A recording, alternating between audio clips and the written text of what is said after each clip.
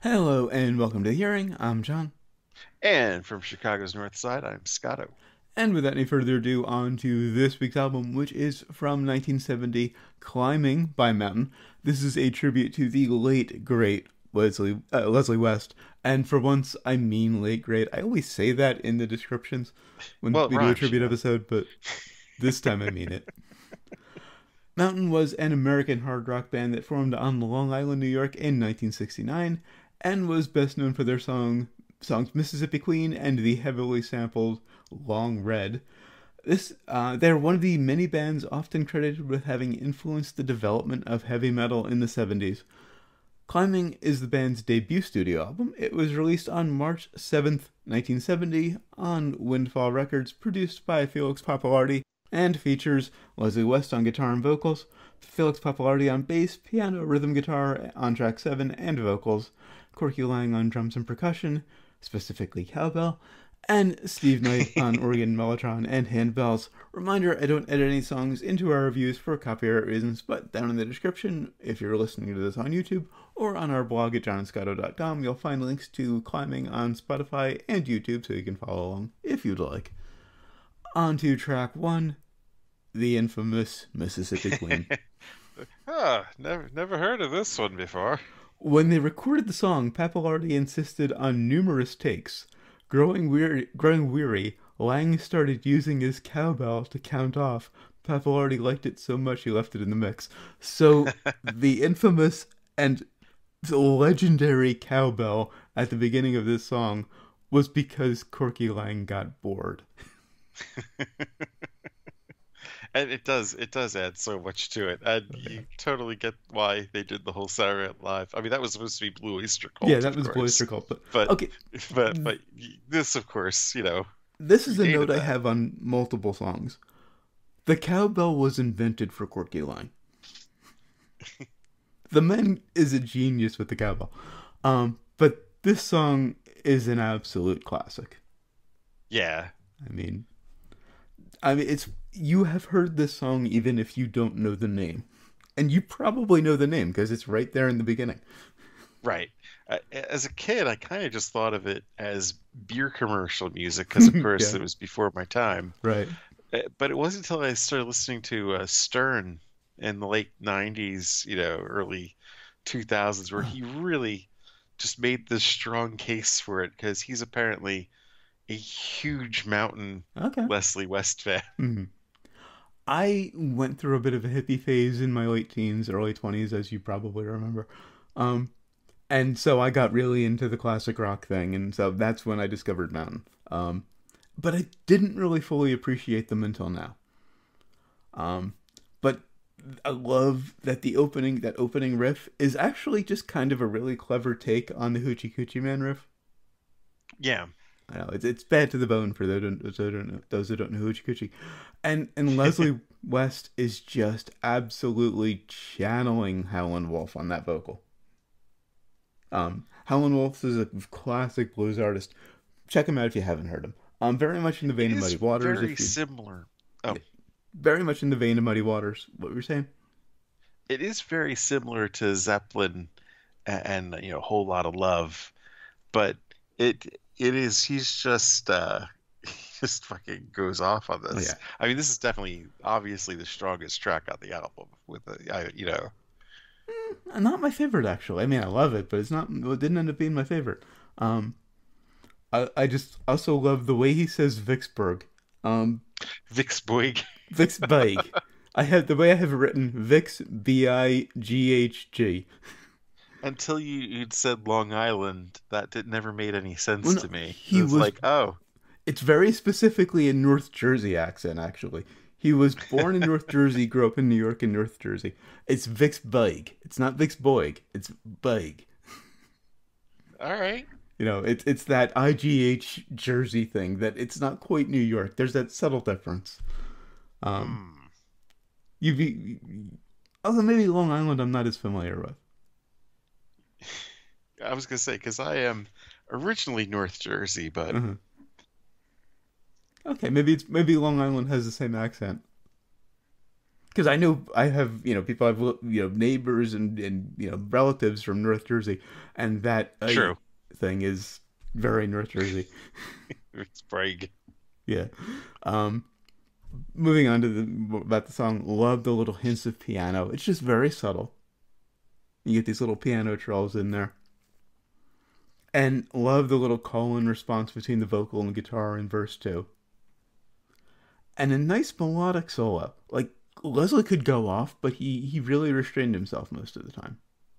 He's, yeah, just so versatile. Hmm. Just, I Oh, he's mean, an amazing guitar player.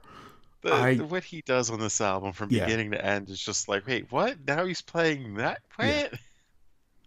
Um, and I love just how it just reverts back to that epic opening right at the end. Like they knew that was the money. Yeah. Um, on to track two, theme from an imaginary western, written by Jack Bruce and Pete Brown. The song originally appeared on Bruce's 1969 album Songs for a Tailor, which Felix Pappalardi produced. Before Mountain, Pappalardi was a writer and producer and arranger with Cream. And I was kind of wondering why they just didn't have you know, Wes join Cream, you know? Well, Unless they just couldn't handle Ginger Baker anymore. I don't know. No, Pappalardi wasn't in Cream. Cream was around before Pappalardi got to them. Actually, They just broke up before this album came out. okay, because he worked on Well, Digital because Alley Tears, I know. didn't Paplardi work with them, and then Yeah. like '69 was Goodbye, Oh, and okay. Yeah, then right. You're right. It was. Yeah. So, yeah. Well, I mean, do you want to replace Clapton? well, I thought that was the point of Cream breaking up, was that Clapton wanted to move on, go on his own, Yeah, yeah. but But of I'm course it saying, also could have been that Ginger Baker was a maniac. well, But Ginger Baker's a maniac, and I mean, I'm biased because I started. I mean, Clapton has proven himself to be a garbage person. Just putting it out there, but um, but I know I started playing guitar because of Clapton, so I'm maybe a little biased. Those are not shoes I would have wanted to step into. Although after Pappalardi passed away in '83, Felix or Leslie and Corky formed a band with Jack Bruce. He basically replaced Felix. So, you know, right, so I don't, so yeah. yeah, it just it does, you know. It was kind of like, wouldn't they have thought of that, you know? Mhm. Just or just I think Bruce wanted to just do his own thing Yeah, yeah, himself after being in a group, right. so he didn't want another band to be in with. But I think they missed an opportunity Mhm. there. But back to the theme of an imaginary western. Nice And my contract. also one last thing, Okay. Clapton pretty much was dead to me after he did that terrible unplugged Layla. Well, I mean, I haven't been into his music since August, the album August, in the late '80s. But I mean, his opinions are shit too, as he has proven in recent years. Um, but I anyway. was fine with him in the '80s, but Mhm. then once he did that version of Layla, I was like, no, Yeah. no, that is just unforgivable. How do you do that to your stuff? But theme of an imaginary western, nice contrast from Mississippi Queen. Felix sings this one. They split vocals throughout the album. Right, it's Completely kind of different a voice. wait, what? Hmm? Like I signed on for Mississippi Queen and Smash Mouth rock and roll, and then this starts so kind of like, wait, what? But I love that contrast. They're just two completely different vocalists. Leslie West is Yeah, this intense blues singer, and Felix just has this really nice kind of pretty, typical good singer voice. he's doing a very similar Jack Bruce kind of Well, that's who originally recorded performance it, here. so and who Yeah. wrote it. So yeah, he's kind of impersonating Jack Bruce a little bit. Um, and I think having two vocalists for them really worked throughout the album. It just gave it a lot of great contrast, gave them a lot of versatility. Um, I would have preferred more West than Bruce, though, honestly. or Pappalardi. Um, Oh yeah, yeah, Paplardi. but love the vocal melody. Love that the organ part because Leslie again very holds it down, keeps it plays very tastefully. It just creates this kind of wall of sound that the organ and the bass just kind of play over. Love Right. the If it melodic wasn't for bass in the Leslie, chorus. I don't would not be sold on this song though, because it's very. I mean, they're really doing a Procol Harum, Yeah, you know, I like whiter shade of Procol Harum. pale. What's that? I like Lighter Shade of Pale, so Oh yeah, yeah, totally. That's what they're doing here though. yeah, Like I get those the similarities. keyboards and everything. But But I, it I think was. I don't think I realized just how influential that song was until I read something about like the progressive rock scene mhm, and how when that song came out, everyone was just like, "Holy shit, did you hear this?" Yeah, everybody from Keith Emerson to mhm. like we're that's what we're doing. Well, this was pre-synthesizer, so to have someone do that Yeah, with an organ was kind of epic, right. you know. Um, and this is mostly guitar. It's mostly in terms of what the rhythm section, what's really holding down the wall of sound. It's mostly Leslie on guitar with the organ, with Steve Knight on the organ, just kind of playing over top of him. And but you could see this is so much came from this though. Yeah. Like this is Judas Priest. This is Iron Maiden, Mhm. Aerosmith, like Oh yeah. every 80s hair metal band came out of this. Oh, we'll get to metal with the next song. But Yeah. love the nice tasteful solo on this one too. Speaking of, on to track three, Never in My Life. The beginning of this is just absolute proto metal. Yeah. Um, just the vocal pure fury. This is unfiltered Leslie West. Right. And I was like, this is more like Would it. have never expected an organ to work on this song too. But there's just some Yeah. really nice organ parts on it. It's just this simple blues song arranged brilliantly. Just fun, loud, furious. Corky Lang again. This he is why the cowbell was invented. Think of how much Skinner took from this too. Yeah. Like this, the last one and this one. Hmm. I Yeah. mean, it's just total, it's kind of like the beginning of Southern rock. And well, that's the thing that got me with this album, because again, I knew of Mountain, but wasn't at all familiar with them to beyond Mississippi Queen, really, and one or two other songs that I'd heard here and there. And Yeah, I same was here. just amazed at the versatility Yeah. and how much influence they had.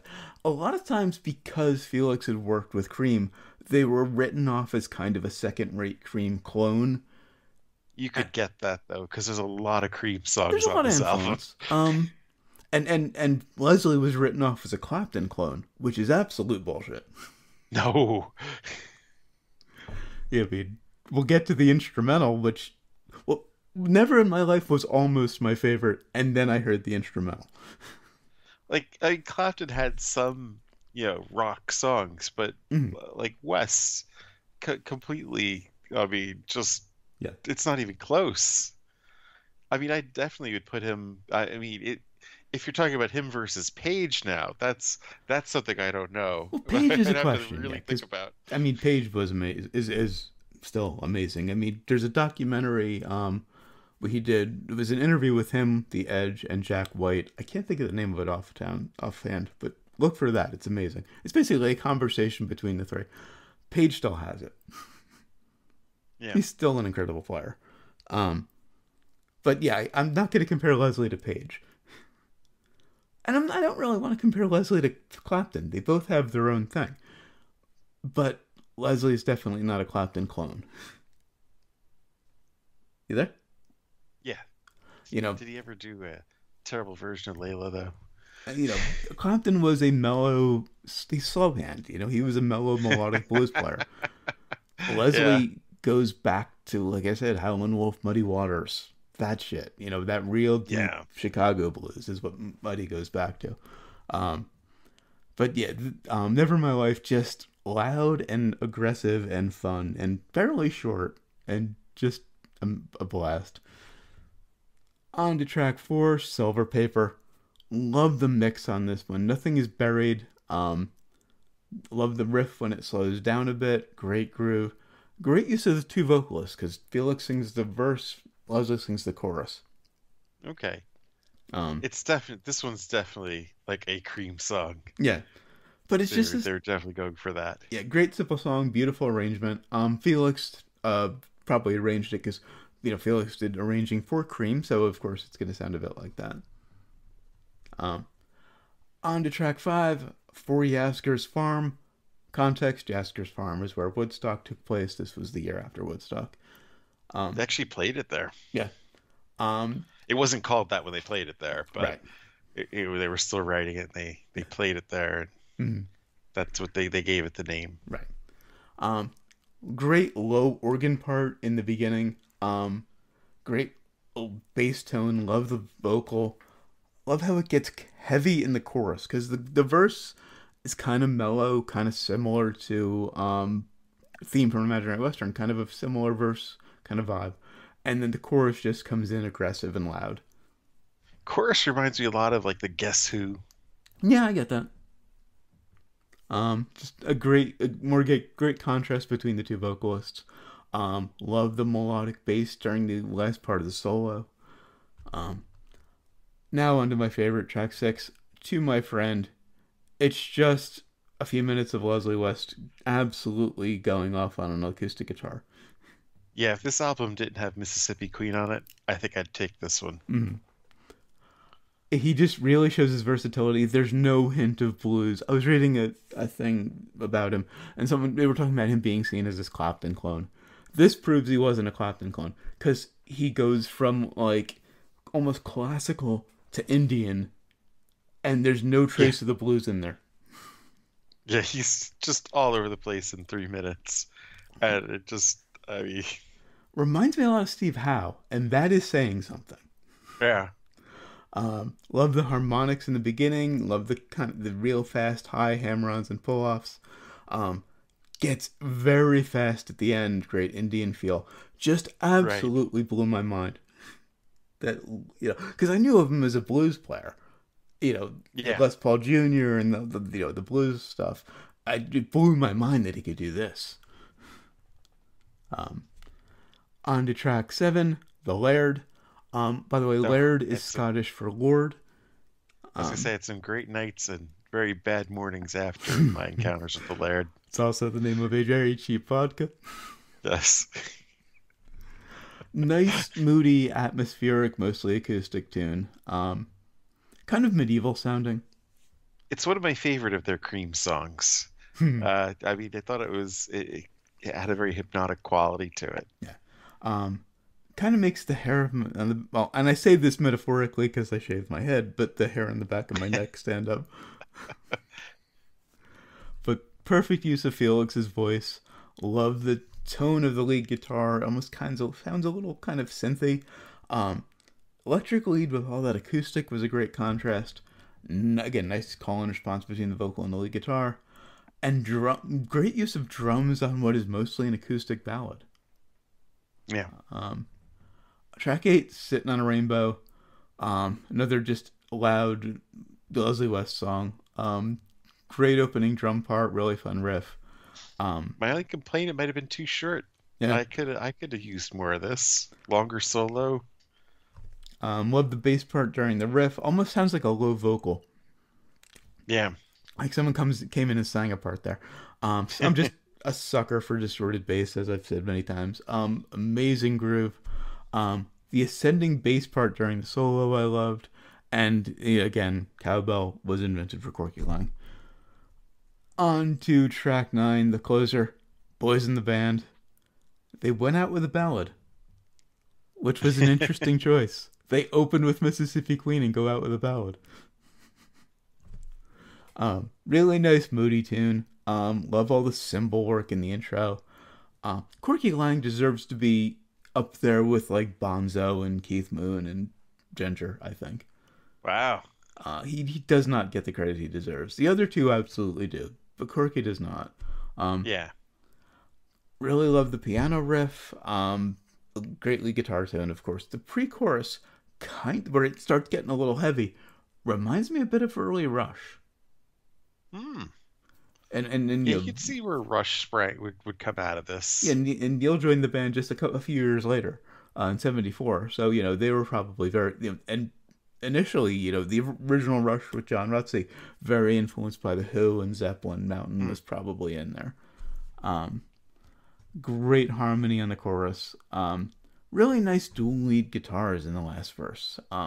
And just this, say goodbye to the boys in the band. It's just this perfect song, kind of on the nose song to go out on. Yeah. So Yeah, who else sang guitar? Played guitar? Oh, Pappalardi played lead on it too, Fefalari or played rhythm co-lead. on one song, on The Laird. He played rhythm on. He did vocals, bass, and guitar and piano on this, so he was all over the place. Okay, for the notes I'd seen, he only played guitar on one track on Seven on The Laird. Um, but so Oh would you yeah, he recommend? was like lead. Yeah. Oh, the lead is Leslie. Um, Yeah. would you recommend it? Ooh, I was kind of on the fence, but I think the last few tracks did win me over. So yeah, I would say yes. I think it's. I mean, they might. I kind of want to go back and forth to see who actually does it better, them or Cream, to tell you the truth. Because I mean, Cream, you know, there's the hits, and then you kind of get lost in some of their other tracks. Mhm. Where I think this might actually be a bit more consistent. It's I just they're not first. I absolutely fucking loved it. It's a masterpiece to me. Strenuously recommend it, and I think it'll be in my top five at the end of the year. Yeah, Actually, even if you're not a fan of the songs, there's I mean always Wes mhm, guitar playing yeah, is kind of worth the price of admission in right, itself. and his voice. Yeah, yeah, he has such a great blues voice. I prefer his singing Mhm. to Pappalardi's. If I have to pick which I prefer, definitely Leslie. I love the blues, but I just You give the balladeer maybe a song or two on the album, and you give your rock guy, your rock god, the lead the whole way through. I just like the contrast between the two. Um, I actually bought this album last night. Oh yeah. That's how much I enjoyed it. So yeah, it's like I said, it's probably gonna be in my top five at the end of the year. So that's it for climbing. Until next time, if all goes well, when we'll be reviewing Into the Unknown by Bad Religion, taking another, hopefully doing that next week. Once again, can't wait for you to hear that. Until then, of It's course, like our always hmm? third attempt at it, isn't it? Second, because it was going to be Second, this okay. week, but Leslie passed away on the 23rd, and you can tell from what we said about him, we definitely had to do a tribute. Um, Yeah. so hopefully Bad Religion next week. Until then, of course, always remember, never forget, wherever you go in life, there you are. There you are.